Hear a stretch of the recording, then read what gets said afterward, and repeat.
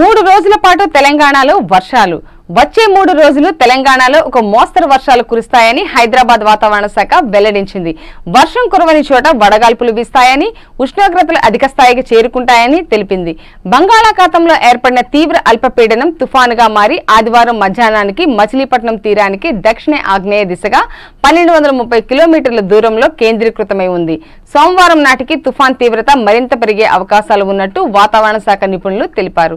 తుఫాన్ ప్రయాణ దిశపై సోమవారం నాటికి క్లారిటీ వస్తుందని చెప్పారు. తుఫాన్ ప్రభావం తెలంగాణ కంటే కోస్తాంధ్రపై ఎక్కువగా ఉంటుందని తెలిపారు. మంగళవారం వాతావరణం చల్లబడి కోస్తాంధ్రలో ఒక మోస్తరు వర్షాలు కురిసే అవకాశం ఉందన్నారు.